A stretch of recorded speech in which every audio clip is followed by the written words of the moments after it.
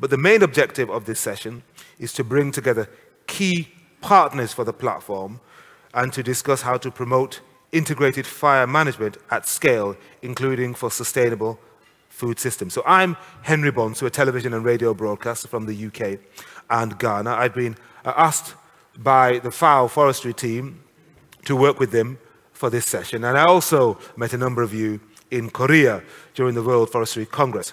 So I'm going to invite a number of people onto the stage. Amy Duchel, Senior Forestry Officer, Team Leader, Forestry and Climate Change. Amy, go there. Peter Moore, who's a consultant, fire management specialist with FAO. Lara Steil, who is a forestry officer in the Forest Fire Management Team at FAO. Francesco Gaetani will be joining us online, and Francesco is a Science Policy Regional Coordinator for the United Nations Environment Programme. So that's going to be Francesco. And we have Jesus San Miguel, Senior Researcher at the Joint Research Centre of the European Commission. Jesus, thank you very much indeed. You're all welcome. All right, so we need to set the scene. I've already mentioned the intensity, the ferocity, and the duration of these fire seasons occurring in a whole variety of habitats. But fire does have two faces. So I'd like you to focus your eyes on the big screen behind me as we run this video.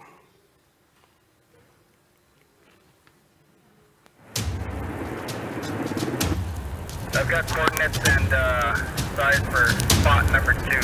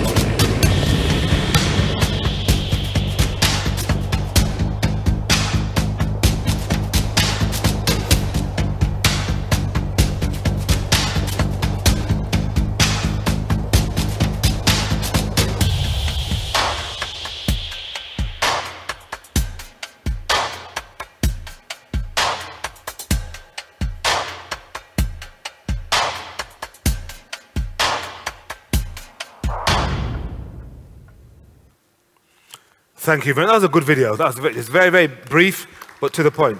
Okay, so in a moment, we're going to hear from Peter Moore, who will present the Global Fire Management Platform proposal.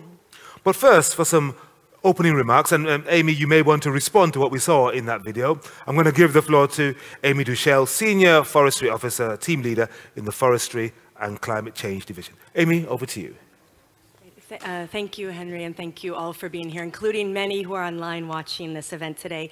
And in fact, I'm here on behalf of Tina Vahanen, the Deputy Director of the FAO Forestry Division, who was called by the chair of COFO for emergency business. So this is what happens during COFO. But I'm happy to be here, and really a pleasure to be here with partners from several countries who we'll hear from, including the Republic of Korea, Turkey, Indonesia, Argentina, Ghana, Brazil, and global partners from the Green Climate Fund, UN Environment Program, and the Joint Research Center of the EU. So we'll have this panel and then another panel to hear about that. And I mean, I think it's very clear wildfires are everywhere and in the news, and those who weren't even paying attention to climate change, now they are. Now they are, yes. Right? Okay. So I think we have an important opportunity, in fact, to to address the climate crisis, including through integrated fire management. And FAO has been a proponent of integrated fire management for a long time, and I'm sitting here with one of the experts on this, who you'll hear from in a moment. And we're also now launching this new initiative with UNEP, which we're very excited about, and other partners on the Global Fire Management Platform, which we will also hear about today. And, you know, one important aspect that we do want to highlight in the Global Fire Management Platform is the focus on Indigenous and traditional knowledge, and as a key component to a holistic approach to fire management. And we're very lucky to now have Lara Steil with us at FAO, who's worked on this a long time in Brazil and the Amazon region more broadly. So we will hear today about innovations in integrated fire management already in place.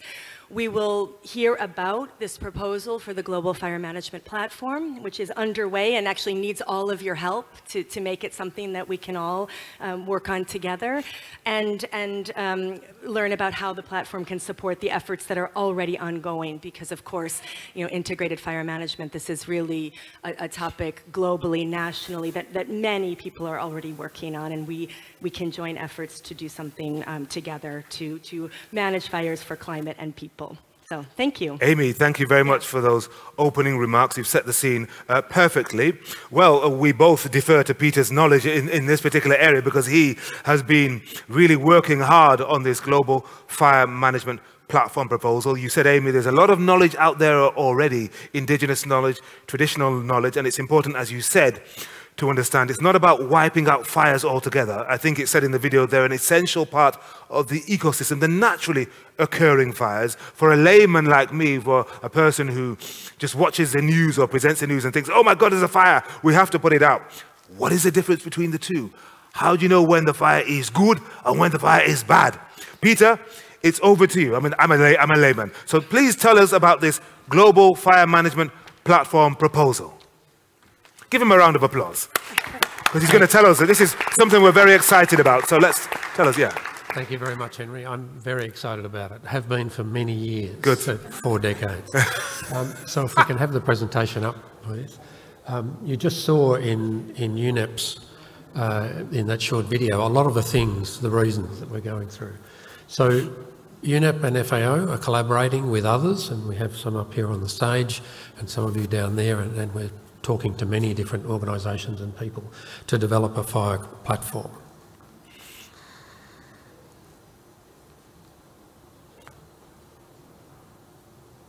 You have to point it out there. Oh, there we go. Just some background and some context. Obviously, fires have been with us for thousands of years as humans, tens of thousands of years, and the issue that we are facing today has been with us for many decades. FAO in that time has supported countries in fire management through that time, providing analysis and guidance. Today, on the COFO 26 agenda, there are 2 items on forest fires, and there's this side event. So it's something that has a lot of importance and that is being increasingly recognised. The Global Fire Management Platform was announced at the World Forestry Congress. Henry mentioned the Congress in Korea. And 2 directors of FAO and UNEP announced that there'd be this collaboration. We're collaborating to bring together the global experience we have in space and in time. FAO has many, many country offices, over 130, and lots of global networks that can be tapped into.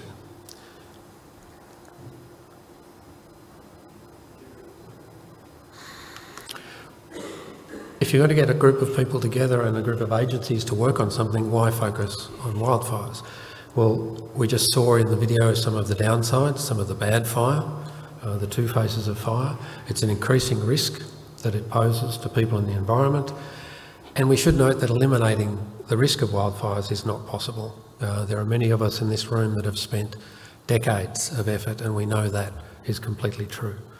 And that's because firefighting has very clear limitations. There are quite strong limits to what humans can do and what technology can do in terms of suppressing fires. So the answer to that is integrated fire management. That's to bring together social and environmental dimensions. Social is critically important because people light 90% of the fires. It's not arson, that's accident, misadventure, need for use for livelihoods. And therefore we need to work with them, and they also suffer most of the damage and loss. So we need to look at those dimensions of social, society and people, culture, at the environment, and then in particular, as Amy mentioned in her remarks, traditional and Indigenous land management. Humans have been on landscapes for tens of thousands of years. We have worked out many, many different ways of managing and working and living with those landscapes. So that's key. Another reason for working on them is because wildfires are very widespread. So the darker the red in this history of 20 years of wildfires is then the more fires there are. You can see that Africa, parts of Southeast Asia, Northern Australia, parts of South America have very high incidences, but virtually throughout the world there are fires. This slide's a bit different because it shows that compared to the long term, what's happened in the 5 years from 2014 to 2019. If the colour is blue, then the number of fires has reduced. If the colour is red, then the number of fires has increased. So you can see that the world in different places, different things are happening. So it's a global issue, it's changing, and we need to work with it. Why have a platform? Fires are increasing and they're increasingly impacting. So we need to strengthen fire management through integrated fire management. And one of the reasons for that is that, in my experience in different countries in the world, the solutions to every problem in fire management already exist. The methods, the tools, the thinking, the approach to data, the analysis, it already exists. The tragedy is it doesn't exist in one place. And so there isn't a country that's really got the whole picture together. And so we need to take that capacity and leadership and demonstrate a way of bringing people together with their part of the solution, their piece of the jigsaw, to work with others. And the best way to do that is to have a platform where we can exchange. And doing that, we'll leverage the existing UNEP and FAO partnership, aligned with the UN Decade on Ecosystem Restoration, but other partnerships, as with the Joint Research Centre of the European Union, with the Global Fire Monitoring Centre, and other international initiatives that already exist but aren't well connected. We have a platform, there's some good ideas, it's a good point in history to have it. What will we do with it? A knowledge hub is obviously a key thing. It's a key and interesting thing. We talk about integrated fire management. People who do social sciences, environmental sciences, cultural and anthropological sciences don't often talk to each other. And so we need to bring those together, and a hub is a way of helping to do that. We'll provide accessible technical advice and information. As I mentioned, there's a lot of it, but it's not available consistently. And we'll stimulate collaboration and contribution from those partners. The idea is to be a place of sharing. Fire risk assessment and early warning is another element. Many countries don't have a system, and wildfire risk assessment, while it's emerging, it's not yet a fully formed discipline. And so we'll be working with that to communicate those methods and tools in other places and across the world. A lot of the things that I've just talked about are technical, about meteorological information, fire information, data, etc. And we're very good at those things. What we're not as good at is the softer things, the policy support. How do we make sure that agencies within a country are working together? How do we make sure that the community is engaged through the next level of the jurisdiction to the national level? How do those communications, how does that governance get framed and formed? And so there'll be quite a focus on integrated fire management into national and subnational policies. And of course, the platform will look at future modes, future modules and things as needed. One of the things we'll be doing is linking existing fire efforts. I'm sure amongst all of you down there, and certainly up here, we know that FA and UNEP have some joint initiatives. There's the Forest Resources Assessment, the FRA, that many of you will know about, that will from next year on be including an update on fires and their management fire incidents. We have the UN Decade on Restoration, a massive global effort that's also something that has to be looking and is looking at fire and its management. And of course the UN RED that so many of us are involved with or touch upon, that is also looking at results-based payments in relation to climate change, greenhouse gas mitigation. There are many technical developments. We mentioned one here, which is a fire monitoring module that's being developed in FAO under the CPEL module platform, and there are many, many others that are happening. We have a lot of partners. I mentioned the Joint Research Centre and the Global Wildfire Information System. So the platform will not reinvent any wheels. It'll just make links and connections to the people that are already doing good things and help them to communicate and bring them together with others that need their skill set.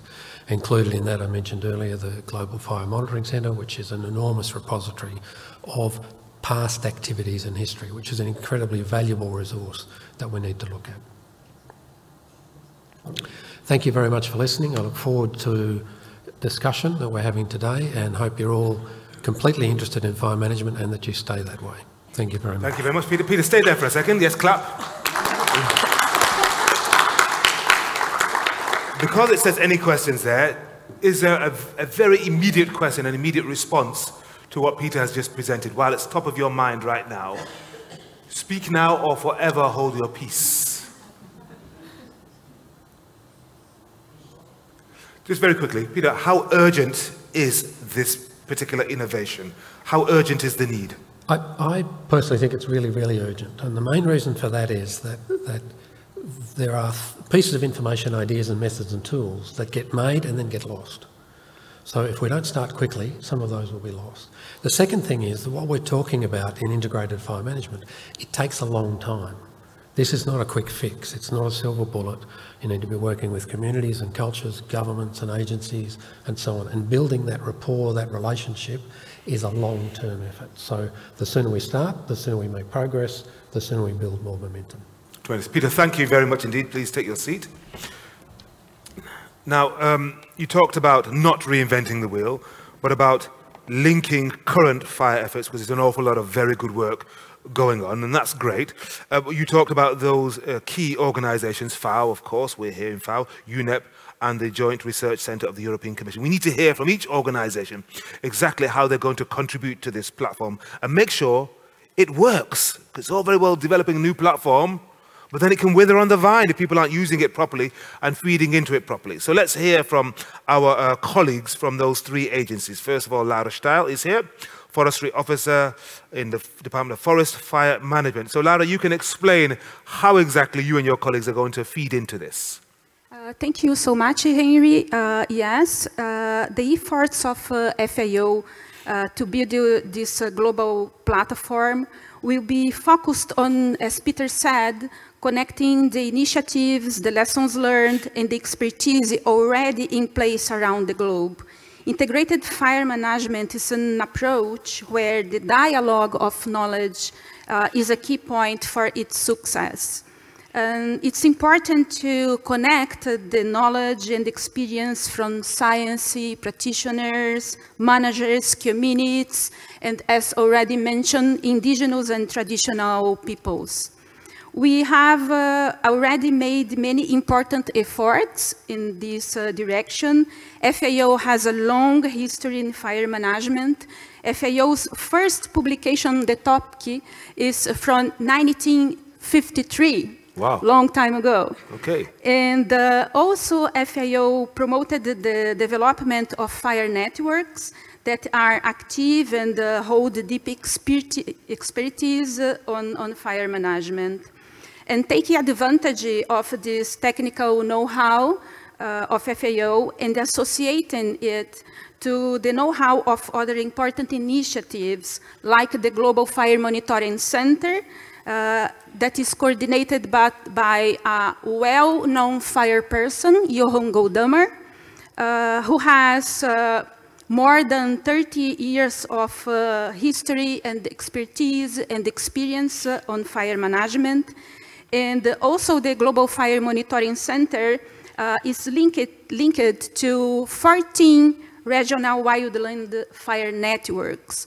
So connecting these initiatives and inspiring actions, we intend to promote the cross-boundary integrated fire management and strengthen local, regional, and national capacities. It's important to mention that the development of the platform is an open tent for the collaboration of other institutions, so everyone is welcome. FAO will also bring to the platform the FAO methodology for integrated fire management that we call the 5 Rs. Review and analysis to understand why fire is happening and how it's happening in the territory. Risk reduction, we have to focus on prevention. Readiness, we are not going to stop all fires in the whole world, so we have to be ready to respond. The 4th R is response, and the last one is recovery. It's also our interest to have an expert database at the platform, so the countries, regions, and the stakeholders who need advice and technical support on a specific aspect of integrated fire management will find a specialist in the platform. Also, we will focus our efforts on the innovations for a global platform. We will highlight the importance of the human diversity, gender, equity, and inclusion, empowering indigenous and traditional knowledge. Important initiatives in Latin America, for example, are being carried out related to indigenous knowledge. And the experience there shows that the participatory and the intercultural approach allow improvements on minimizing the damaging fires. And looking to those local solutions, including them in a global platform where countries, institutions, and stakeholders can learn from them, it will be possible to generate global positive outcomes. So the idea is local solutions for positive global outcomes. Thank you so much, and over to you, Henry. Thank you, Lara. I was trying, you may not have seen, I was trying to direct Lara's eyes towards my stopwatch. 4 minutes, that's exactly what you did. Thank you very much indeed. It's one of these techniques that you have, you go like this and you go. Well, no, but that was wonderful. Thank you very much for that. A lot of technical know-how and expertise, which we're going to draw on. And one particular word, well, it's 2 words, kind of leapt out at me: cross boundaries. So you're going to be working across these boundaries as you must, because the fire knows no boundaries either. You see what I'm doing there? Very good. Exactly. Excellent. That. Well, no, but it's true, because sometimes these metaphors are worthy of being used. And if a fire knows no boundaries, how can you know boundaries? You shouldn't. Excellent. So let's move on now to UNEP. And we have a Science Policy Regional Coordinator, Francesco Gaetani. And Francesco is online, and he's going to give us his remarks to explain how UNEP is going to feed in and to coordinate in a transboundary way into this platform. Over to you, Francesco. Yes, thank you indeed. Good morning, everybody from Panama City. And let me start my very short remarks with an expression of gratitude to be in this session and to participate in this session together with FAO, and also to express our satisfaction to continue this work with FAO to find concrete and viable solutions to reduce the risk of fires and to reduce the impact on fires on society and ecosystems. Today's event follows a quite successful discussion held in May this year at the World Forest Congress, where a fire management platform was presented together by UNEP and FAO. And also, as mentioned before, the publication of the quite interesting and important report, Spreading Like Wildfire, which received an overwhelming response in terms of downloads and interest from very different readers all over the world. And this actually is very much clear to us, and it is very much clear that we need to work together for a new NAP to find a solution, to work with communities, to work with countries, and to provide them the capacity and the tools that they need to reduce the impacts of wildfires on their lives and on the ecosystem where they live. From an observational perspective, speaking from Latin America in my case, and starting from the assumption that the vast majority of wildfires are caused by human activities, including land use, land cover change, including deforestation, of course, afforestation, but also important global stressors like climate change and other stressors that are related to the conditions of climate. We should also consider the fact that there is an evidence of a clear increase in the frequency and the magnitude of these extreme weather conditions, or notably water extremes. And these conditions are, in most of the cases, the reason why the vegetation that in general would not usually burn is becoming a suitable fuel for the ignition of massive, large, and very dangerous wildfires.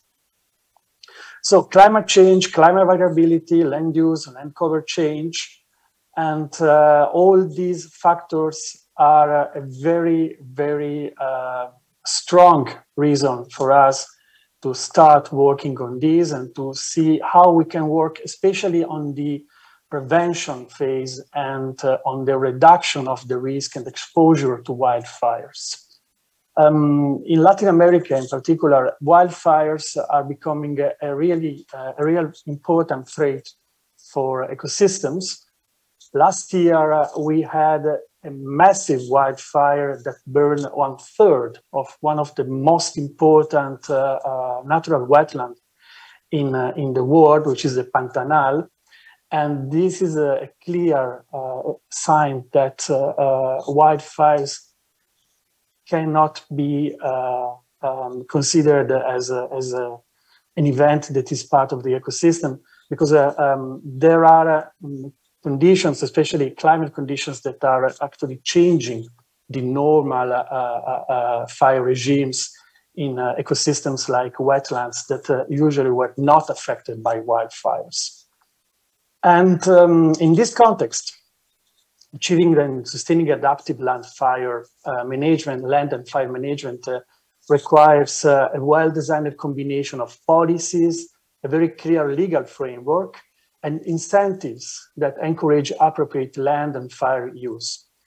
And in particular, as mentioned by my colleagues before, is very critical to engage with communities, including indigenous groups, local authorities, and especially in wildfire-prone areas, to understand and accept the residual risk of wildfire, and to strengthen coordination of key stakeholders that are part of the prevention and response mechanism in place to reduce the risk. Francesco, I'm taking advantage of the pause to invite you, as they say in Ghana, to land. Landing means drawing your comments very rapidly to a close because you're over your time. Have you made your substantive points? We'll add another 2 points, which are, first of all, we need to work in the prevention phase and to work with meteorological and hydrological services to enhance early warning service and early warning systems capacity. And also we need to work in the red context to enhance our capacity to assess the risk of wildfires, to protect the buffer that are part of the RED program. And this concludes my remarks. Thank you. Thank you very much indeed, Francesco Gaetani. Thank you very much indeed. Excellent. Oh yes, okay. You see, Francesco, You got a round of applause here in the room, here in the red room. And it's not easy to get a round of applause in the red room. Excellent. Okay, so we're now going to move over to my colleague, our colleague on my far left. So Jesus San Miguel, who is a senior researcher at the JRC, which is part of the European Commission, to explain how you're going to feed into this and hopefully help coordinate and build on the knowledge that is already out there. Yeah, well, thank you very much. First, I would like to thank FAO for inviting me to this panel. I'm really honored to be here and see how we could contribute to the Global Fire Platform. A little bit of my institution. I come from the Joint Research Center, which is a technical body of the European Commission, and our role is specifically to provide data to enhance evidence-based policies in the European Union. The idea with regard to the Global Fire Platform is similar. The idea is to provide evidence that can support policies and further implementation of integrated fire management. I will focus on 4 points that I think are the main points in which we can contribute. Something that Peter mentioned is that something that is very important is wildfire risk assessment. Wildfire risk assessment requires data, requires information on past trends, current trends, evolution of number of fires, evolution of the fire season, impact of the fires in the last 10, 20 years.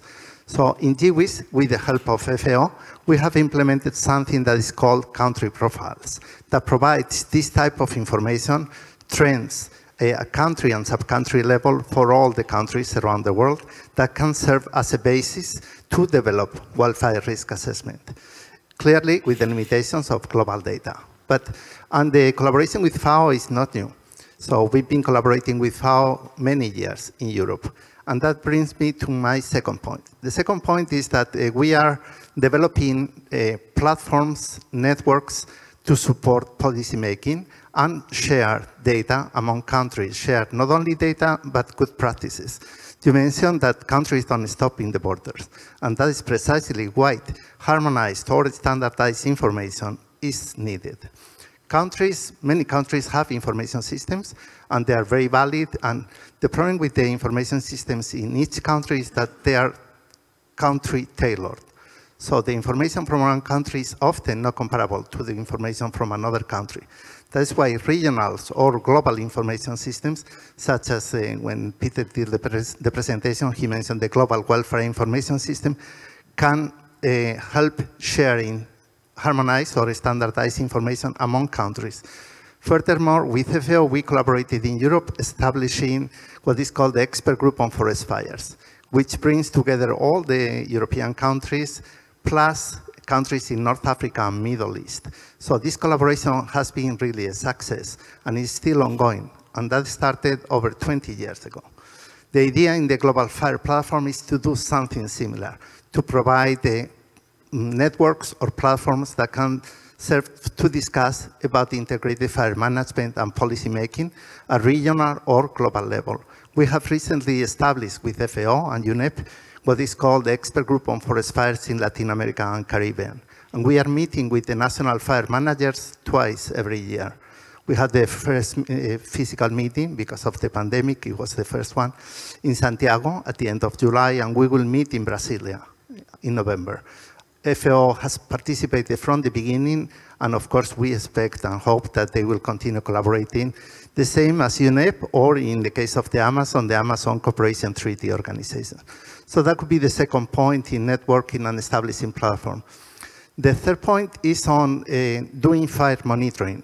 Fire managers not only need to do wildfire risk assessment, they need to monitor what is ongoing in the country. So in the Global Wildfire Information System, we have established a platform that is updated continuously, daily, for all the countries around the world, in which we provide ongoing statistics of number of fires, burnt area, impact of those fires, emissions, etc. And that can serve many countries that do not have a system, and can serve as a reference for those countries that have information systems. And that would be my third point. And finally, my fourth point is not so technical, but it's also interesting, I think, because the programs under which we are working are very stable programs of the European Union. So we are working under two main programs. One is called TEI Amazon, Team Europe Initiative on the Amazon, that is focused on Latin America and the Caribbean. And another one is called Copernicus, so the space program of the European Union. And all these platforms that we are developing with UNEP, FAO, ACTO are under these two programs, which provide stable funding and continuity, which is really needed. Because Peter mentioned that the problem with fire information is that until now it has been scattered in systems that were there for some time, but then they were dropped.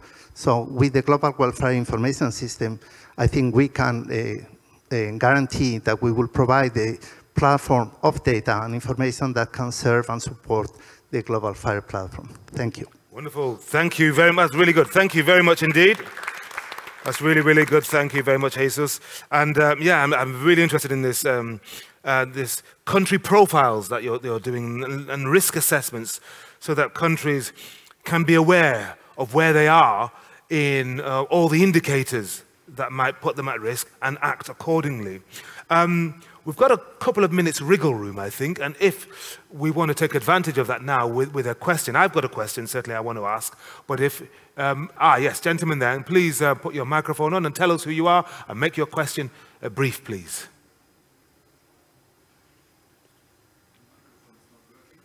Could you move to the seat next to you, maybe?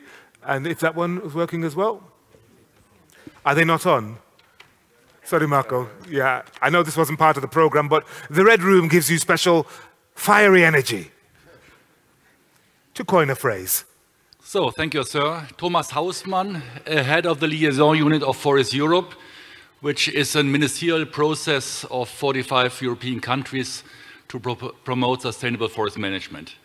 I was very happy to listen in all the panelists that prevention and preparedness is a key. This is exactly also the way we are working. However, our experience with policymakers, with ministers, decision makers is that they are not so much interested in this phase. They are maybe showing up once a fire needs to be fighted, if a forest fire plane has been bought. And my question to the expert is, could you give us concrete advice how to shift the interest of policymakers, of ministers, more to the prevention and preparedness phase? Thank you. Thank you, Thomas. Prevention is always better than cure. And that's a saying in almost every language in the world. Who wants to take that question? Amy? Peter? Yeah, okay. There we go. Thank you, Marco. Thank you very much. That's an extremely valid point, and it's an experience that I've had many, many times over the years. And it seems with social media and things, it only gets to be deeper and more separated because of the instantaneous nature of things. So suppression firefighting is what we see all the time. I mentioned that one of the reasons for starting the platform quickly was that this would take time. And unfortunately, really good integrated fire management, it's incredibly difficult to take a good photograph of something like that. It's not terribly exciting. I mean, it's exciting to me, and it's exciting to communities that are involved in it and governments and agencies that are involved, but it's not politically or socially exciting necessarily. So I think the advice is, one of the big gaps in the points in the things we're discussing is that we don't have an effective, consistent assessment of the damage and loss. You'll see insurance company estimates, but that's only for those that are insured. You'll see other people's estimates, but they're very rough. There's not a consistent methodology. You won't see human health factored in very often or very well, and you won't see dislocation and the trauma of the events that affect people. So once those costs are added up and the damage and loss is assessed, then the idea of preventing or reducing that by 10%, 15%, 20%, whatever, is a very strong argument that can be held. So we need, to pick up on Jesus's point, we need more data. So we need the risk assessment, but we need the data that helps us to make that point. Yeah. At the moment, the suppression expenditure is about 10 times the losses and damage are about 10 times what we spend in total on suppression. So if you speak to the politicians and the policymakers in a language they can understand, and that the voters, the taxpayers will understand, maybe you will cut through. I'm just going to try and squeeze in one more, if we have one. Marco, I know you're ready to take the microphone to anybody else, if we have one. If not, then we'll move on. But yes, sir, there, right in the middle. And be as brief as you can, and we'll try and respond briefly. Yes, my name is Hervé Levitt. I'm working at FAO. My question is about the platform itself. Are you going to look also at solutions when the fires have happened? You know, what are the advice to give to the people and to the local people and probably the governments also in terms of what next? How you can valorize the wood itself, it's a big issue, and also what to do after. Do we keep forest or do we change completely? That's a big debate in France, for example, where we had these big fires in the west. Before there was humid zones. Do we keep the forest as it is or not? Yeah. So that's my question about the role of the platform. Thank you very much. Peter. It's interesting because we had a discussion this morning with our Indonesian colleagues, with Lara and Amy and I, and one of the things that we looked at for the platform was about techniques. In this case, we were talking specifically about fighting fires in tropical forests. There isn't really a body of knowledge about that. So that's one of the things that would happen, which would address that. In terms of restoration, the UN decade on ecosystem restoration is obviously the place where those techniques, those methods, history, etc., can be brought to bear. And I sympathise greatly with France with the decision frame that it now has of what to do with, I think it's now 3 times 8,000 hectares or something in the past 2 years. Thank you very much. Put your hands together for the panel. Peter, Amy, Lara, Jesus, and Francesco. Thank you very much. That was a really good, great session. We're now going to change panelists. So I'll invite you to leave your seats and move off the stage. Thank you very much indeed. Because we now have a second panel. We're moving into another phase of our discussion. We're now going to move to the countries. We heard about the experience of France just a moment ago. Countries' advances where they are, and also their needs when it comes to integrating fire management. So I'm going to invite Ms. Gina Kim, who will be online. She's the director of the International Cooperation Division at the Korea Forest Service. Mr. Ur Karakoç, who is here, a forest engineer. He's part of the General Directorate of Forestry at the Ministry of Agriculture and Forestry, Turkey. And then we have Dr. Raffles B. Panyantan, who is an expert staff of the Minister, the Landscape Fire Ministry of the Environment and Forestry from Indonesia. Mr. Martin Monaco, Director of Forests, the Ministry of Environment and Sustainable Development from Argentina. So Mr. Martin Monaco, I think he's here, yes. Thank you very much, sir. And online will be Ms. Lucy Amisa, Research Scientist, Forestry Research Institute of Ghana. I can see you, Lucy Amisa, there. Very good day to you. And also I can see Ms. Gina Kim. Thank you very much for being there. And also, last but not least, Mr. Carlos Lopez, Maxakali Indigenous leader and president of the National Confederation of Family Farmers and Rural Family Entrepreneurs. So thank you very much indeed for joining us. Okay, so there are 2 questions which I'm going to put to you and you can answer in one go. I'm going to start off with Madam Gina Kim from the Republic of Korea. What relevant innovation in integrated fire management is happening in Korea? I think I heard a bit about this when we had the World Forestry Congress in Seoul. So what relevant innovation, and also how you see this global fire management platform that Peter has just launched supporting your work? Thank you, Mr. Henny. Good afternoon, I'm Gina Kim. I would like to begin my presentation by thanking the FAO colleagues for inviting me to this meaningful event to share the Republic of Korea's practices on integrated forest fire management. The Korea Forest Service has its own team dedicated to forest fire prevention and control. Moreover, as a KFS-affiliated organization, the National Institute of Forest Science conduct forest fire-related research. Past fire used to occur frequently in Korea during dry spring season, April to May, but recently forest fire in Korea happen all year round, except for rainy season, July to August.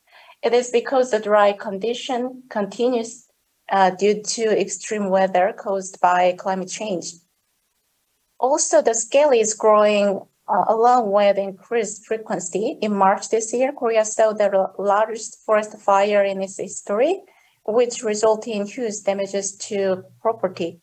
The KFS thinks that integrated approach is required for forest fire management. So the Forestry Agency has the comprehensive measures to forest fire, and the measures include plans for forest fire prevention, preparedness, and suppression. In this regard, I would like to briefly explain the Korea's measure. First is forest thinning to reduce the density of forest for fire prevention, and planting of trees to create the forest more resistant to fire. Moreover, we expand the forest rules that serve as fire break as the forest fire prevention stage. Second, we provide real-time of fire danger by administrative districts while comprehensively referring to weather, fire danger index, and other factors. For accurate forecasting, the KFS established the mountain weather station nationwide to collect and analyze meteorological information in forest. The ROK has an official period of high fire danger designated according to the fire forecast. During that period, there is restriction of access to mountains and use of flammable items such as cigarette and lighter. Third, regarding the forest fire suppression, the KFS has affiliated agency, the Forest Aviation Headquarters. The headquarters confront forest fire with the fire suppression helicopter. It has 117 helicopters with 2,000 to 8,000 liters of water capacity. Fourth, Korea scientifically analyzed the boundary and damages of forest fire hit area with video footage of satellite and drones in order to restore the reason, then conduct one on-site inspects based on the analysis.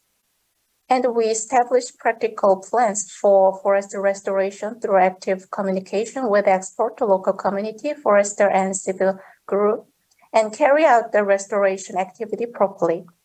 Finally, Korea promotes innovative responses to forest fire, utilizing cutting-edge scientific technology. The Korea Forest Service operates a system that identifies the situation of the forest fires nationwide in real time. We are able to precisely monitor the on-site situation through the GPS-based fire watch system for reporting fires and identifying the outbreak location.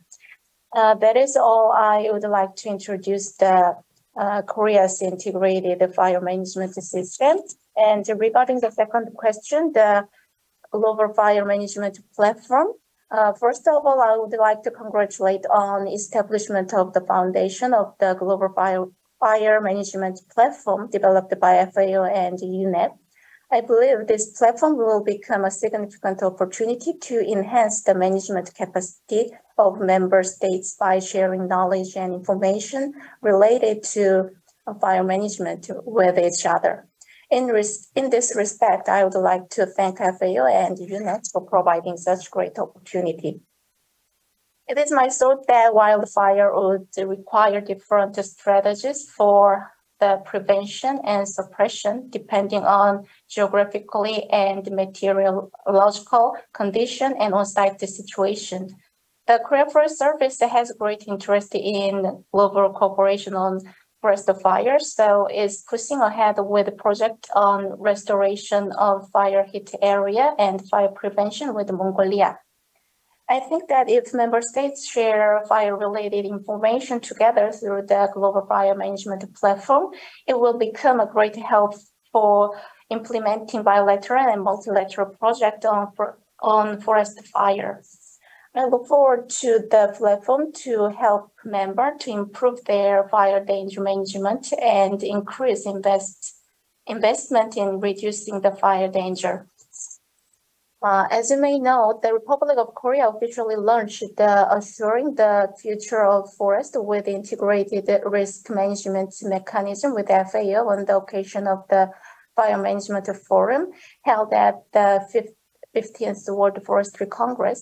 It is my hope that the open mechanism and the Global Fire Mechanism Platform, Management Platform, will contribute to enhance fire responses of FAO's member countries. Thank you. Thank you for your attention. Much indeed, Ms. Kim, for giving us that very detailed perspective. From the Republic of Korea. Marco, you did warn me. He did warn me. This is the technical guru and his team, and they said to me, Henry, because of the delay, give them a chance when they're online. And I didn't because I'm so hot and energized. I'm so keen. So, Marco, sorry about that, okay? Fantastic. Before we move on to the Republic of Turkey, I would like to invite Mr. Petri Voranan, Senior Forest and Land Use Specialist from the Green Climate Fund, to join us on stage, because when we have heard from all our panelists, we'll then want to hear from you via the GCF. Thank you very much indeed for that, for joining us now. So let's find out what's happening in Turkey. And I'm delighted to invite Mr. Ur Karakoç, who's with the General Directorate of Forestry at the Ministry of Agriculture and Forestry, to respond to that question. So the relevant innovation in integrated fire management, what's happening in your region, and also how you see this platform supporting your work. Over to you. Thank you so much.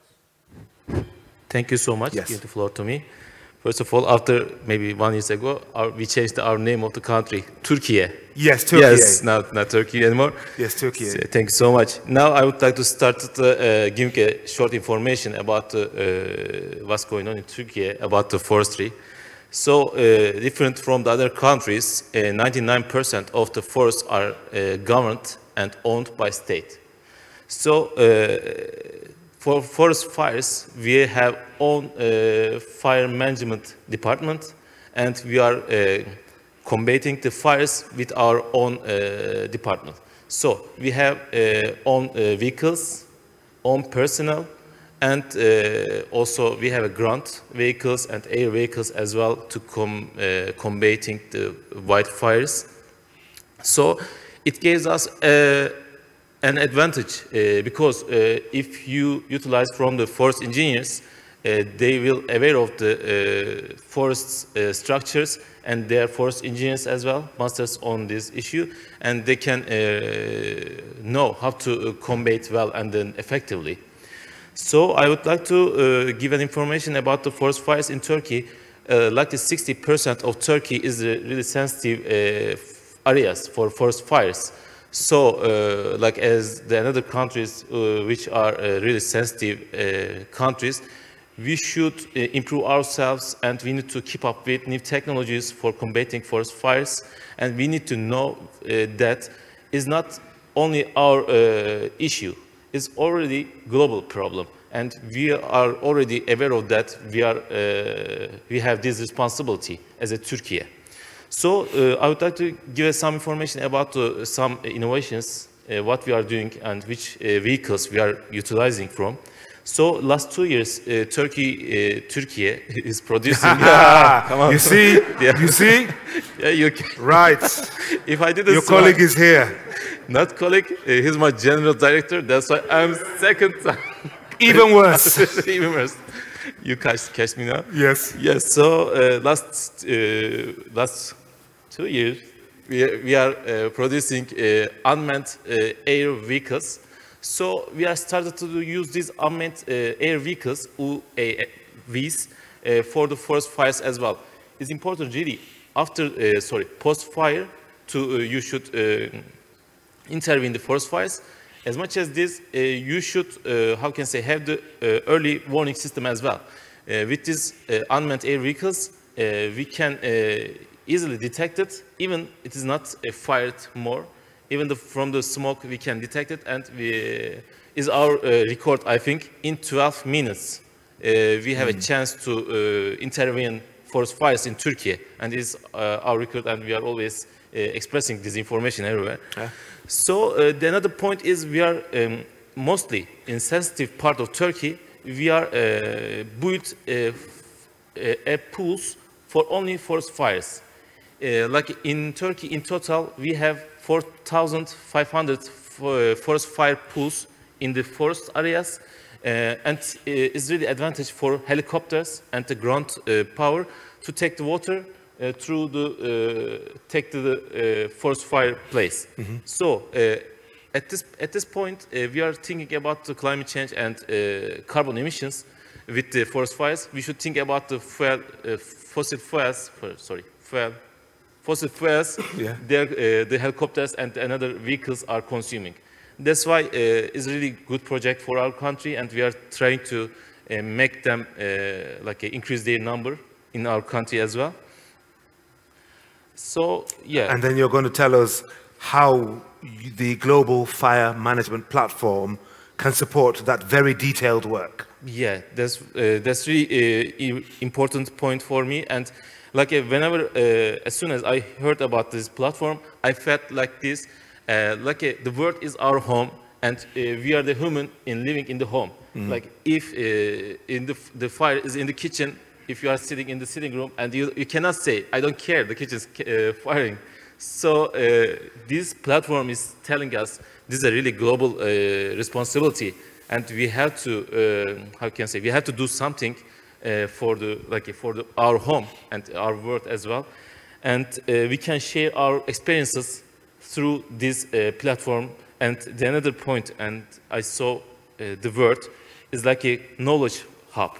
Yeah, we can come together here and we can share our experiences in this hub. And we can intervene, and we can come up with new technologies, and we have a chance to keep up with the new technologies. I would like to also finalize my sentences. In Turkey, we have a training center in Antalya also, and we are hosting the people and experts from the other countries as well. Up to 60 people can come to our country, and then we can host them. So we have a system to simulate for a simulation for the forest fires, and then they can easily see what we are doing and what they can do with this simulations. And thank you so much. Thank you very much. Very good indeed. Mr. Uğur Karakoç from the Ministry of Agriculture and Forestry in Turkey. Thank you very much indeed. Now let's move to another country which has good reason for being on top of this, and we're talking about Indonesia, which has huge forest areas. And we have Dr. Raffles B. Panjaitan, who is the expert staff of the minister in the Ministry of Environment and Forestry, the Landscape Fire Ministry, actually. So please talk to us about innovation in integrated fire management in your region, and how this platform can support your work, please. Need a microphone? Yes. Over to you, sir. Yes. You're okay. Yeah. Thank you. Yes. Thank you. Moderator was very active and energetic. I'm to be glad here. You give a chance for me, for Indonesia especially, to explain or to describe what Indonesian have been done for forest fire management. First of all, I would like to inform that Indonesia, since 1984, so many cooperation with the NGO, especially from forest fire management. But at the time, until 2015, activity is business as usual. Try to suppress the fire. But since 2015, when the big fire, I think all of the world is known, 2.6 million hectares was burned in all over Indonesia. And at the time, President Jokowi make a new decision, new paradigms. So he stopped suppression activity and changed to prevention. And what we are doing with the prevention, the first, all the planning, you should go to prevention. The activity, early warning system, involving local people, the tech of the fire in the villages, because mostly, I think, over the world, this fire comes from the ground. It's not from the air, sorry. And then we calculate, we measure all the villages, and then we make action to make petrol by involving all local people and villages and stakeholders, also private sector. So it's come also integrated, and then also we make suppression by if the fire big by using the air suppression and also water bombing. And the second, Indonesian decided by Ministry Environment decided that law enforcement to all the company, yeah, if they haven't have any brigade to control to manage their area, and give a high sanction penalty to the company if they not prepare all equipment and then activity. And the third, Indonesian makes one of the solution permanent by using technology weather modification. The last 2 years, I think we have done, and by measure from the satellite, the number or the percentage of the moisture or water to the ground is very high, and it is to help the peatland area, because the peatland area is a very prone if they are dry and easy to burn. However, even if the peatland is dry, if there is no one to put the fire, I think Indonesia is impossible, because by research, I think 99% is fire in Indonesia by human being, by actor. Yeah. Yeah. So that's why when we set up the new system, we told the president, to ministry, we should touch the local people in the ground. What we are doing to make, to involve them to all activity, give them a new livelihood, because most of them they clean their area by fire because to plant something to fulfill their livelihood. Now, so this now government now is changed and then give some area of forest for them planting, and then they can harvest the non-timber product. It sounds as though you have really been getting on top of this in Indonesia, which is excellent. Can you briefly now talk about the platform and how it could support your already excellent efforts? Okay. Yeah, now we have already some system in Indonesia. We call it Sipongi. So we can detect all the hotspots all over Indonesia, and then we can go through the ground to check, and if fire, they stop it, they suppress. And if you have the program, at least we can make it. We can collaborate it. Yeah? We have already done. We collaborated. How it can be done in Indonesia? Because Indonesia is specific.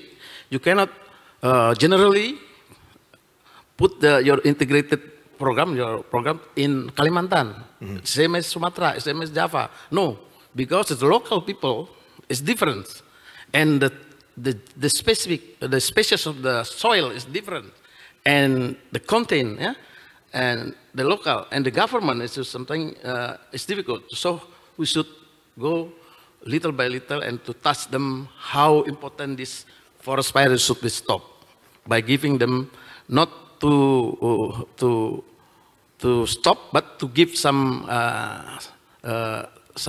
way out for the local people. Example, for increase the diversification of product for local people inside. Very good. Inside this forest. Thank you very much. Thank you very much too, Dr. Raffles B. Panyaitan from the Ministry, the Landscape Fire Ministry of Environment and Forestry. We've got a couple more speakers, two of whom are online, and of course one here in the Red Room, Mr. Martin Monaco, who is Director of Forests, Ministry of Environment and Sustainable Development. Martin, you're going to speak in Spanish. And we have also Lucas Titon. Is it Titon? Who is going to be replacing Carlos Lopez. But we're not going to you yet, so please don't do the link yet, otherwise it's going to keep delaying. But we're going to go to, now I believe you're going to speak in Spanish as well, I think. So, because there is no interpretation for us up here, there are no headsets, I'm going to put you, the two of you, one after the other in a moment, because I want to go down and put the headset on so I can hear what you're saying. Not yet. So we're going to go to Madame Lucy Amissa now, research scientist at the Forestry Research Institute of Ghana, and you're part of the Regional Sub-Sahara Wildfire Network. We're going to go to you, and then we'll hear from Mr. Martin Monaco and Mr. Lucas Titon. So we can both hear, both in Spanish, I believe, yes? So, Lucy Amissa, over to you. Very much for this opportunity, and I would like to thank FAO for inviting me to participate in this panel discussion. In Ghana, fire continues to be a problem. The high forest zone of Ghana, which is tropical moist forest, over 30% of the area experiences annual fires. And in the savannah, we have almost 90% of the area experiencing annual fires. And of course, the savannah, fire is an integral part of that ecosystem. In the forest zone, until 1983, we're not having much fires in that zone. The few fires that occurred in the dry semi-deciduous part of the zone. And so from 1983 up to now, Ghana has been putting in measures to ensure that we are able to manage these fires. We have a PNDC law 229 that gives direction as to how fires should be managed and which institutions are supposed to be involved. In the past, the issue of fire use was seen as a bad thing by the regulation. But in 2006, the country formulated a new wildfire policy, and the policy recognized the useful use of fire in livelihood activities. And so a lot of guidelines have been developed to help farmers to use fires responsibly in their day-to-day activities. In the forestry sector, the Forestry Commission now uses a manual of operation for manual of procedures for fire management in the high forest zone. So the point is to be able to integrate fire management into their day-to-day operations. Largely, I would say the fire management in Ghana is really community-based, and the knowledge of local communities are taken very seriously. And so far, we've been able to integrate their knowledge into fire management. We did a survey that looked at the role of fire in farming systems. And we noticed that farming without fire will be impractical for a lot of farmers in the country because they use fire as a means to reduce labor. So the management of fire in Ghana focuses very much on prevention and prey suppression activities. And this is because most often when the fires get large, it is very difficult to suppress them. The Ghana National Fire Service have a division that foresees management of fires within forest. But because of the original focus of the department, which is basically structural fires, sometimes it's very difficult for them to be able to help suppress fires occurring in the natural landscape. And so community fire volunteers have been used to ensure that fires that are small, occurring within the local communities are suppressed. And so focus is very much on training these fire volunteers. And a lot of volunteer groups have been established within the communities to help. Now, looking at our relationship with people in the sub-region, for the past 10 years, we joined the Global Fire Monitoring Network. And so I have been leading the Western African Network. And we are working together with the Global Fire Monitoring Network to be able to share information across the countries in West Africa. Because we noticed that whereas other countries seem to be moving, advancing forward with fire management, others are lagging behind. And so the platform offers an opportunity for us to be able to share knowledge and conduct training together. Recently, we established the West African Regional Fire Management Resource Center. And the idea of the resource center is to be able to generate, archive, and interpret, and then disseminate scientific technical knowledge on landscape fires. We also want to use the center to support an advanced landscape fire management training courses, and then combine field practices for professionals working in the institutions with a task to landscape fire management. And we also want to conduct and facilitate consultation on cross-border cooperation in fire management, including cross-border exercises.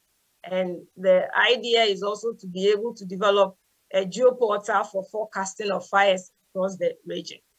And one of the key problems in Ghana is that a lot of restoration projects are taking place, but people are not conducting fire risk assessment prior to planting. And so when planting are done and the whole area gets spent, we think that when fire risk assessments are done or fire risk maps are provided for these areas, it will help restoration practitioners to do the proper planning.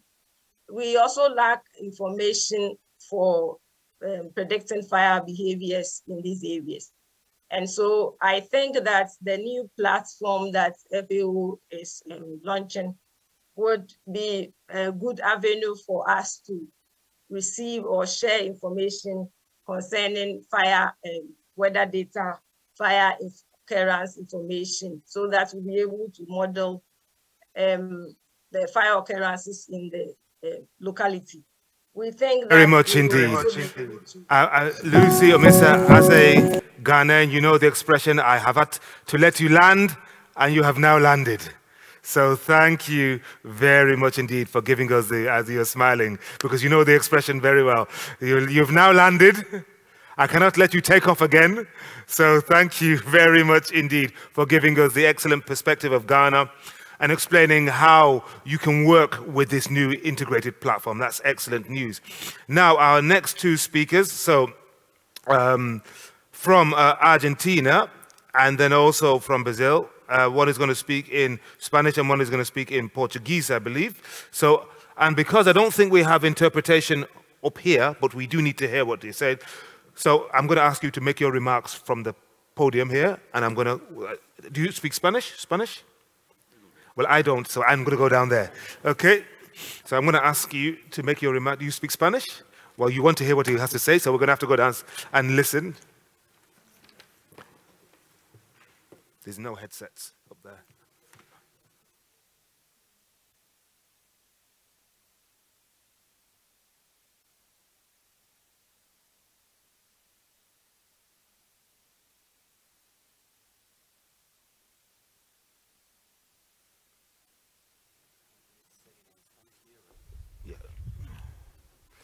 So let's welcome our next speaker, Mr. Martin Monaco, Director of Forests, Ministry of Environment and Sustainable Development from Argentina. Please, sir, you now have the whole stage.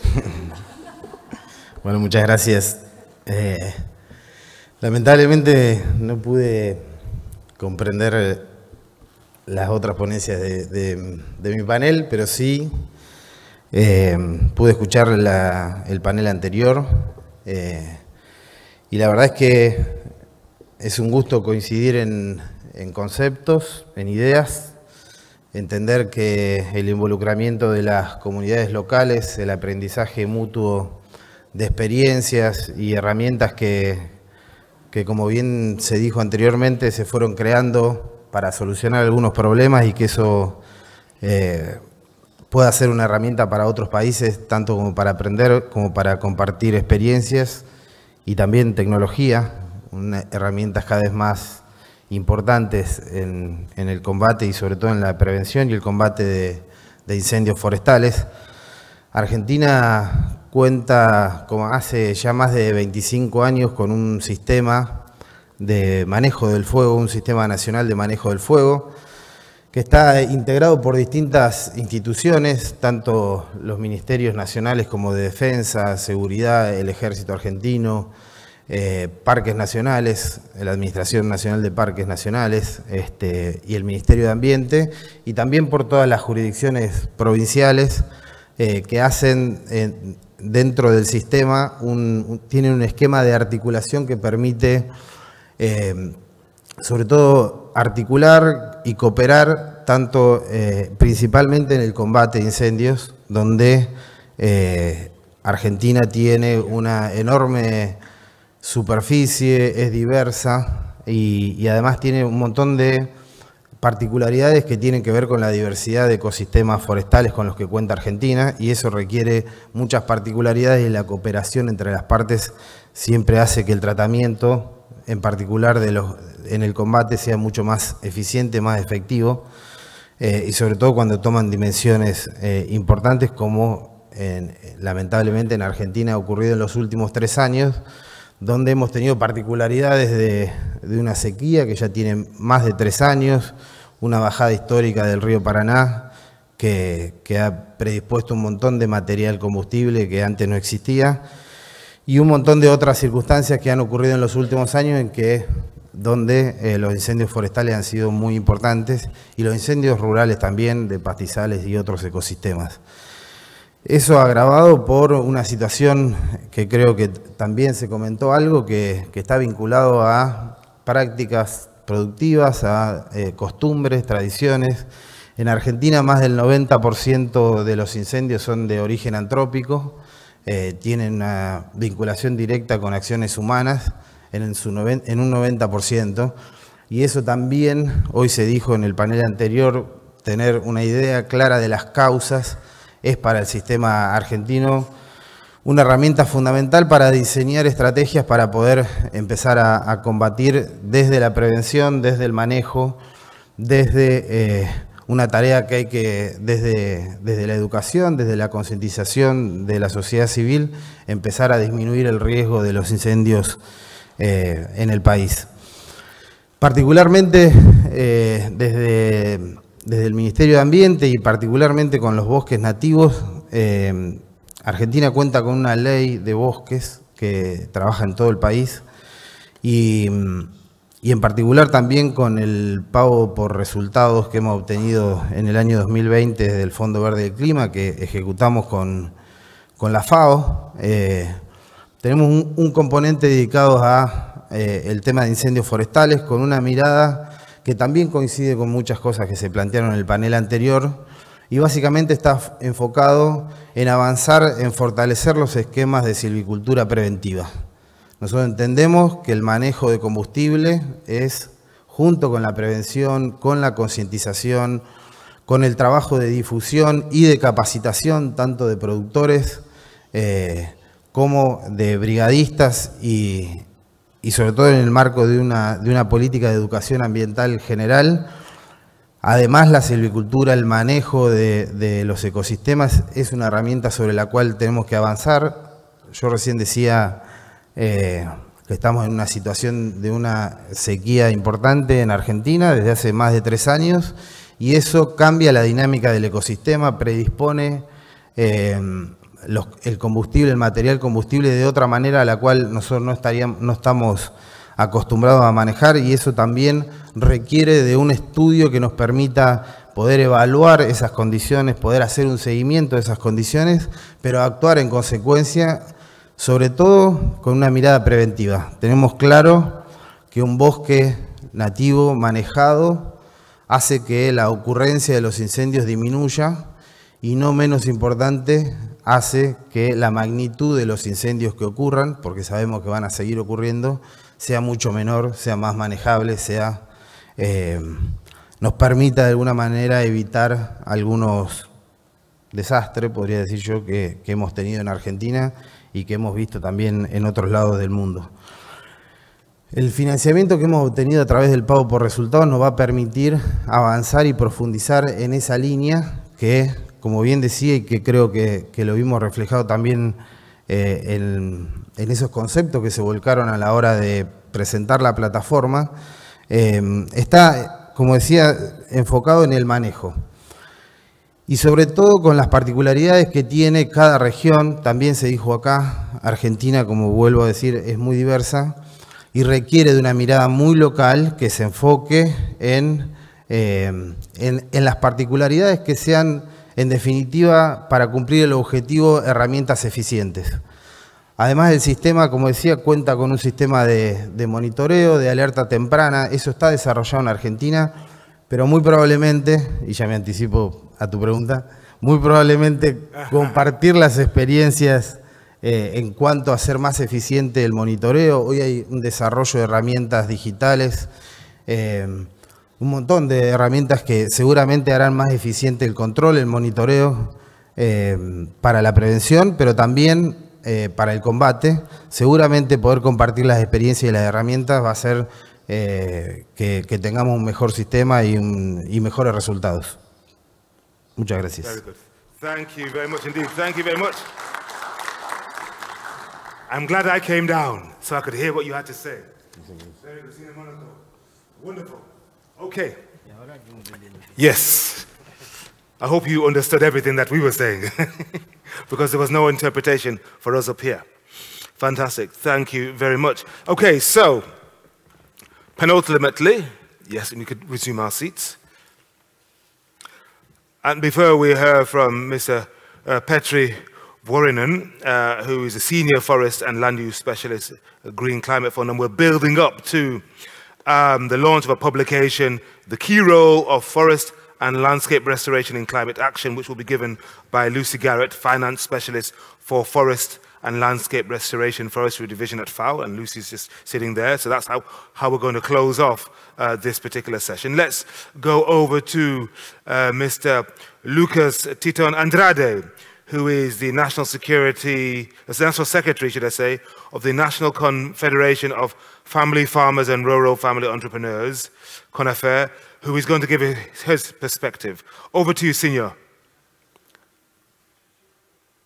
No, good morning. Well, here in Brazil, it's still good morning. I will speak in English. My name is Lucas Titon, and I'm the National Secretary of Communications for CONAFER, which is the National Confederation of Family Farmers and Rural Family Entrepreneurs in Brazil, which today is one of the largest representatives of a sector with more than 10 million people. Today, I'm here representing the president of the Confederation, Carlos Lopez, who is also an Indigenous leader. Unfortunately, he was unable to participate today. Well, in addition to working for Brazilian family farming, we also carry out work to preserve the environment, valuing Indigenous people, their culture, and their preservation practices. One of our great highlights in the work to prevent fires in all of our 6 biomes, mainly in the Amazon, which has been suffering from gigantic deforestation through criminal fires by illegal loggers and prospectors. Indigenous communities have been managing fires in savannas and forests for thousands of years. This management was suppressed by governmental environment agencies following the trend of implementing ineffective zero-fire policies in protected areas. The disastrous consequences of these policies led CONAFER to implement prevention work on its own with the Indigenous people, especially the integrated management of fire through prescribed burning. This process begins with the survey of traditional knowledge and then the zoning of the territory. planning, execution, monitoring, and evaluation of results, integrating traditional knowledge and technology platforms. Our biggest success history is in the Xingu National Park, which today is home to 17 indigenous nations and is one of the most vulnerable places to forest fires. We worked on training and preparing Xingu indigenous people to fight fires locally, which drastically reduced them. On the platform presented, whenever we take new technologies into community actions, we have to evaluate the possibility of integrating everyone in the process, especially those in the affected territories, through a training process mainly. The Confederation welcomes this innovation that will bring it to our traditional and original base, a revolution in the way we manage the territory and preserve fires. So it's just a brief comment here because actually our president couldn't be here today. So I'm just here to make a general panorama of how the work is going here in Brazil. And mostly we do this work with the indigenous people, valuing their traditions of fire preventing, of how to manage fire, and also including technology in this process, uniting the better things of both worlds. So I congratulate FAO and COFO 26 for their work, and I thank you all for the attention. CONAFER here in Brazil is available to discuss and plan joint actions. We hope that you guys will talk to us, and together we can work together to manage the fires, especially in the rainforest.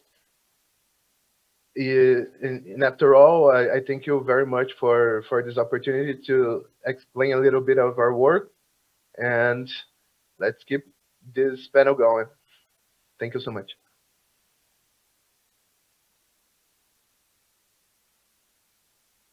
Oh, we don't get the echo. There we go. There we go. There you go. There you go.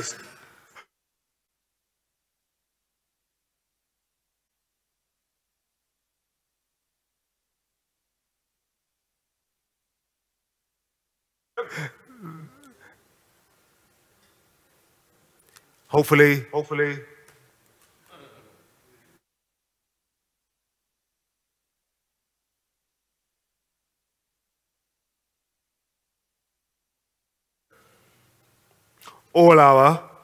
It's gone.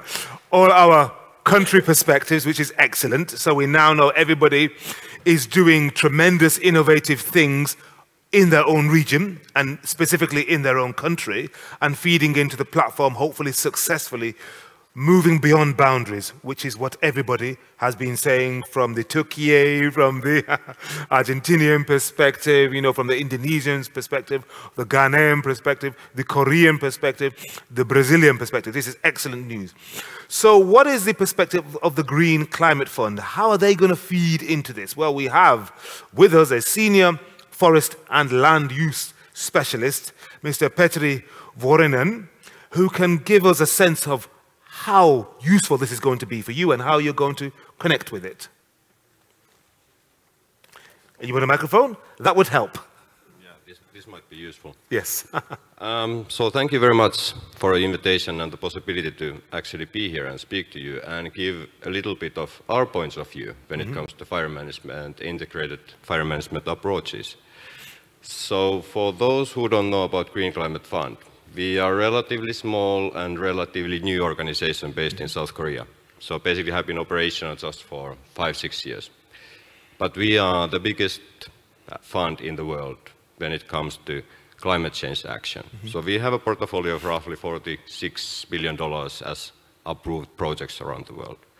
And on the forestry sector, it's still a bit small, but we are working on it. So it's roughly $3 billion US. And when it comes to fire management, unfortunately, we don't have a single project on fire management yet. But this is something what we are going to change.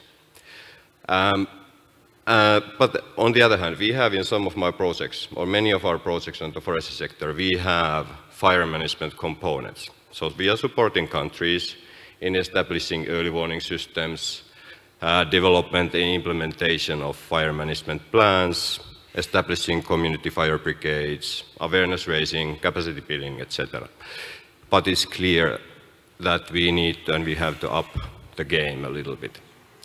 And so the good news is that during the coming replenishment of GCF, which means the next coming 4 or 5 years, forest fires are going to be one of the priority areas in the forestry sector in our books. So that's what it means, that we need some good project ideas from our partners and from the countries. And integrated fire management is actually ticking many of the boxes, good boxes in our books. When we are talking about what is a good project, it is contributing to both adaptation and mitigation goals. It is cross-sectoral, forestry, agriculture, livelihoods, health. We are involving the local people, using the traditional knowledge, enhancing collaboration inside the countries, horizontally, vertically, and across the borders, what was mentioned here, between the countries. So it's ticking many boxes, and also it has very clear linkages to 2 other important up-and-coming themes as GCF, which is working with indigenous people, local communities, using the traditional knowledge, and health. And health, we are talking about now, haze and smoke pollution, and the health impacts of those. These are things which are coming up, and integrated fire management is basically linking these 3 themes very nicely. So, summarizing my intervention, we want to fund fire management related projects, and we need project ideas. And now I emphasize the ideas. We don't need to have concept notes of these 50-page complex documents yet. I need just 2-pagers, because we are very keen on working with you, the countries and the partners, developing these ideas to concept notes and further to funding proposals. And we have even funds available for this. It's the readiness funds, $1 million per year per country, just to do gap analysis, feasibility studies, and develop concept notes. Further, to develop funding proposals, up to $1.5 million to develop a funding proposal. There is money available. Just contact us, reach us out, and let's work together. There is money available. Just come and ask nicely. Petri, thank you very much indeed. That's a wonderful, usually when people come to these events, it's to ask for money. Here's somebody who wants to give money, but to not just concept notes, to genuine ideas and projects. There is money to work with countries to develop these ideas and turn them into something real. The money is there, the projects are not yet there. They're not meeting you yet, but they will hopefully come. But let's give our round of applause and thanks to all our speakers. So, to Petri Vuonanen, Lucas Tetron Andrade, Madam Lucy Amisa, Mr. Martin Monaco was also with us. Mr. Ur Karakoç from Turkey, Dr. Raflesby Panyatan, thank you very much, and also Ms. Gina Kim. Thank you very much indeed. Thank you very much indeed. We're now going to transition to the final part of our session. Thank you very much. And as we are making our transition, let me remind you of this, because the next International Wildland Fire Conference is happening in Portugal next year.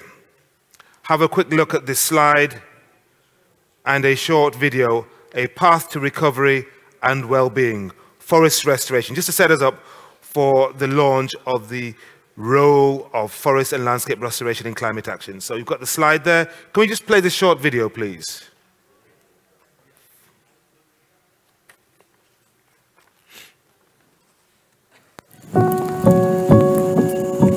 When we take steps to restore a forest, we play a part in something much bigger.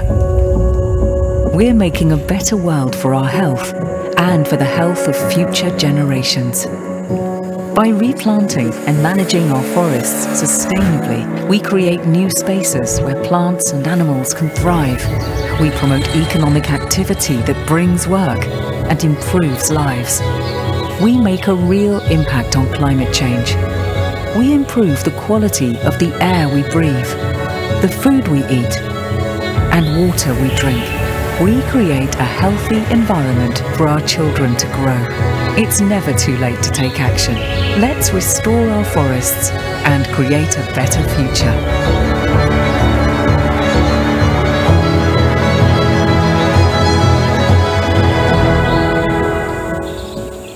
There we go. Wonderful. Great stuff. So working together to manage fires for climates and people. And remember, the next International Wildland Fire Conference is in Portugal next year. Now, let me invite Lucy Garrett, Finance Specialist for Forest, so another money person for Forest and Landscape Restoration at the Forestry Division of FAO. And so, Lucy, you're going to launch this publication, The Key Role of Forest and Landscape Restoration in Climate Action. Over to you. Thank you very much, Henry. Very happy to launch this publication today. It's been a collaborative publication across FAO. Forest and landscape restoration is a relatively recent response to the impacts of forest and landscape degradation, but it aims to recover ecological functionality and enhance human well-being, and is also a vital response to climate change impacts. So feeds very well following on from these discussions from earlier on.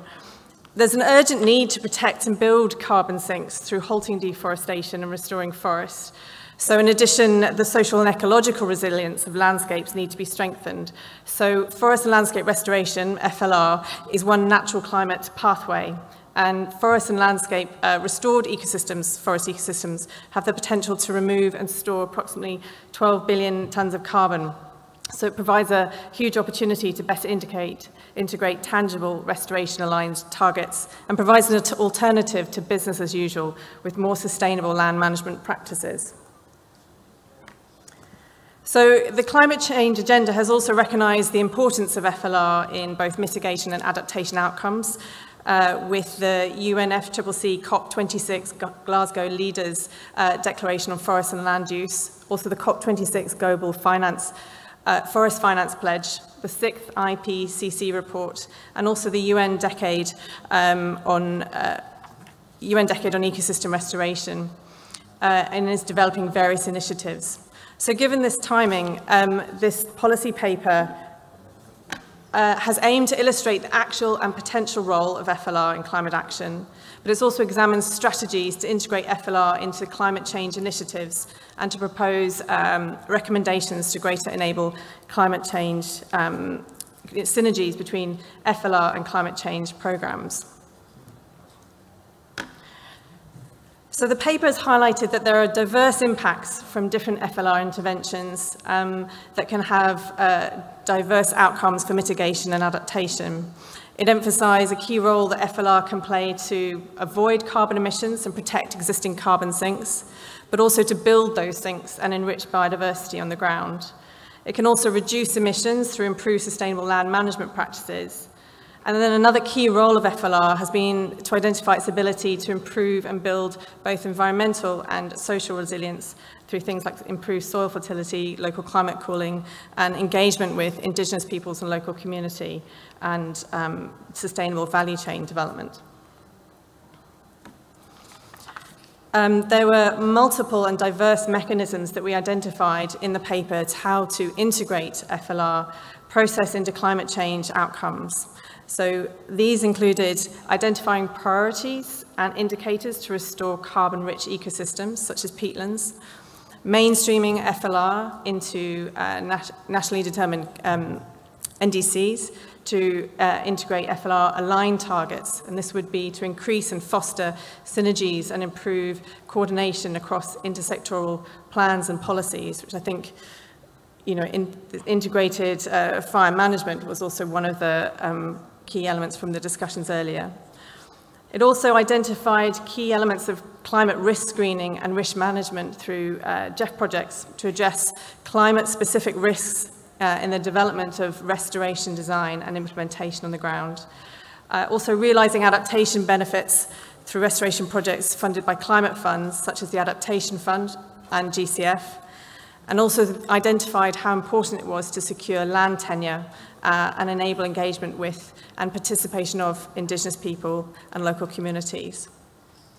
It also illustrated how FLR can support the delivery of multiple co-benefits to meet aligned targets with the SDG agenda to simultaneously enhance adaptive capacity on the ground and resilience of people and ecosystems to not only deliver climate change adaptation, but also mitigation as well.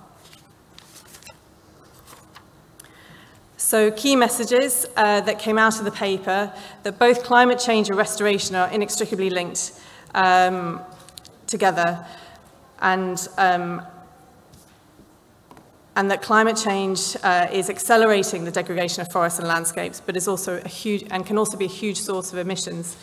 So restored landscapes will therefore have a huge role in increasing the impacts, resilience to the impacts of climate change. It also identified these multiple synergies and opportunities to align both restoration objectives and climate change commitments to enhance actions on the ground and to meet these pledges and global goals. This included better integration within climate finance opportunity with transparent and accessible climate finance opportunities, greater investment and support to integrate more restoration-aligned targets within NDCs, and also improved engagement with Indigenous people and local communities throughout the FLR process. It emphasised the importance of monitoring, reporting and verification and the use of diverse tools, a lot of tools that we have within here in FAO, to identify priority restoration biomes, but also to monitor impact and change adaptation processes. And it has the potential to contribute to wider global goals. So this paper, we're launching it today. Unfortunately, due to a few issues out of our hand, the paper is not available today, but should be available either next week or the following week. So we invite you to either keep an eye on the Forest and Landscape Restoration page to see when it will be launched, or please get in contact with me and I'd be happy to send you a copy. So thank you very much. Thank you so much. Thank you so much, and Henry's already run to the plenary for the high-level panel that will be starting in a minute. Big thanks to those of you who stuck to the end. Please read the paper, it's fantastic, and we look forward to working with all of you on integrated fire management, including the recovery restoration phase. Thank you.